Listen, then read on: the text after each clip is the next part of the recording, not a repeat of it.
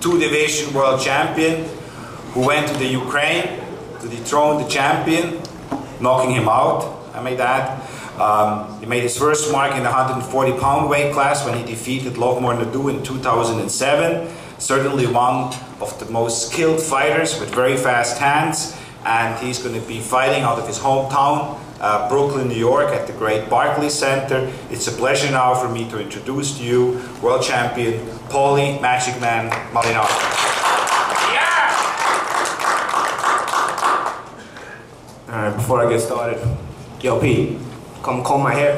We got brushes, but I use combs. I don't get started without getting my hair combed. I got you. Always flashing. You know. This ain't me. You know it. Now that I'm looking crispy, on to the next. That was a good little shtick Adrien put on. I give you credit, man. That was nice and creative. All right, I gotta come back at you hard though. Pause.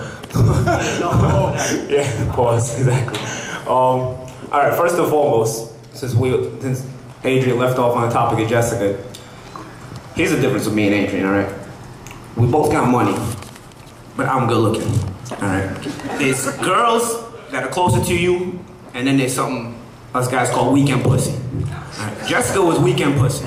That means Jessica can fuck anybody she wants, and when I got time on the weekends, I'll do what I want to do. And she loves it, and she loved it. Not only that, she loved getting hit when we used to sleep together. Matter of fact, Adrien, if you fucked her, you know it. You know what I mean? You know it. But weekend pussy is exactly that. You know what I mean? Like, but the problem is, Adrien thought he was getting closer because he was getting under my skin, because the only weekend pussy he gets is the type you pay for. So he don't understand what it's like to be good looking and get the regular pussy and the weekend pussy, and you don't pay for none of it. It just comes to you. It just comes to you. That's the life I live. If I wasn't boxing, I would still be getting laid. This guy right here, nah, he's gonna be thankful he's a Floyd Mayweather imitation, because he wouldn't get laid at all. And his name's Adrien. I see the whole crew back there with a Paulette shirt. Dog, at least my name, you gotta feminize it. Your name is feminized to begin with. Your name is feminized to begin with. Your mother thought you were a bitch when you were born. She named you Adrien. You know what I mean? Come on, man. Boom. That's fucked up. That's fucked up. My mother would name me a girl name. Paulie's a more girl name. I would. Paulie's a guy name. I know, we can take a survey in here. Which one is the more feminine name, Adrien or Paulie? I guarantee you it's gonna be Adrien. I guguarantee you. You can make it up however you want. Paulie, man, all right? Stop trying to talk like Floyd, all right? Stop getting on the stage. Is it just me, or he even stutters like Floyd? Like, he's a good fighter. Like, I can't even do the imitation. He's got it down pat. He don't just fight like him. He talks like him. He acts like him. He breathes like him. Dog, get your own character. Like you're Adrien Broner. You're not Floyd Mayweather. You're Adrien Broner. I win like him too. Huh? I didn't hear you. No, I really didn't hear you. No, say it again. You heard me? No, I didn't hear you. You get your ass stopped, you get beat. I know, buddy. Now you fight a real fighter. You know what happens when you fight real fighters? They punch you back. They punch you back, and you know what happens when you get punched back? You act like a sissy. I seen it. You're a sissy, dog. I know people that fought you. You're a sissy. This is what happens when you get punched back in the face. And you can't just walk up to a guy and hit you like a punching bag. You quit. No, I don't quit, dog. That's the difference with me and you. You punch like a bitch. All right. Now you coming up to a real weight class, coming to fight a real man, coming to fight a real fighter. You know what happens when you hit me? You know what happens when you hit me? I hit you back. We're real power, huh? Hey, look at my last few opponents. They all look like they went through a windmill. I don't. What you look like you went through? I don't. No, I don't look like anything. Man, I get scratched up and scraped. You got dried up gum on your eye. I know. I got dried up dog. That's because I've been with real fighters. Real fighters. You know what real fighters do? They headbutt, they elbow, they do a lot of shit. A lot of the dried up gum on my eye is from headbutts. You know, I fought real men. I fought men that will bring the bitch out of you in a second. You get hit a lot. Yo, Earl Spencer, what up though? You're gonna get hit a lot too.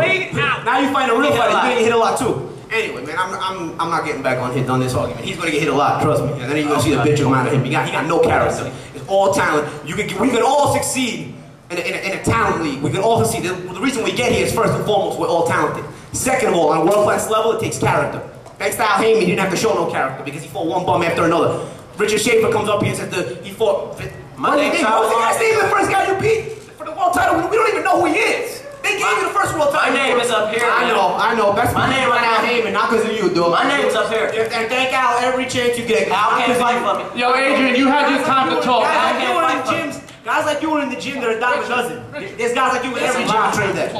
That's a lie. Adrien had his time to talk. You had your time to talk. I'm gonna fuck him up, that's how I'm gonna beat him. And when he's coming back to the corner crying and he wants to quit and he don't want to come out for another round, and you gotta push him out there, let me know how that feels. Let me know how that feels, because I get up every round. I get up, whether it's a hard round or whether it's a good round. I get up when we fight. So you used I'm to there for a fall. long haul. You used to fall. Huh? You used to fall. I used to what? You used to fall. You used to lose. Falling? You used to lose it. Look, you You ain't take fighting one of L's. your chumps. You take ain't fighting one of L's, your man. chumps. You know exactly who I am. You take Adrien, L's. shut up. You take L's, man.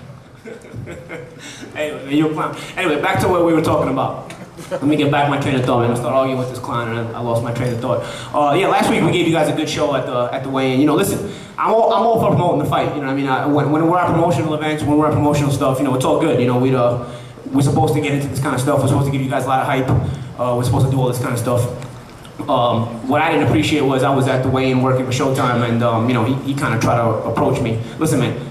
I got my broadcasting gigs and I'm a fighter. I don't intertwine the two. When you start stepping outside that boundary, you know, then you get me a little irritated. So yeah, I'll admit, I was a little irritated. I don't mind promoting the fight. I've been doing this my whole career.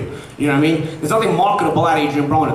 There's nothing marketable about him. He's not creative. He's not intelligent. He don't give you a code. He comes up here and says, what is he gonna say next? That's because it's so corny. That's what we're gonna say next. It's on the floor like a floor tile. What the fuck does that even mean, dog? What are you saying? It's on the floor like a rug. If I drop that comb, I just comb my hair with it. It'll be on the floor like a comb too. What the fuck does that mean?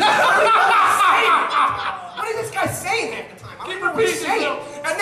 And then he mixes in the Floyd stutter that Floyd has. He tries to imitate Floyd with whatever he's saying. And then I really don't know what he's saying. Does anybody else have that problem? I don't know what this guy's saying half the time.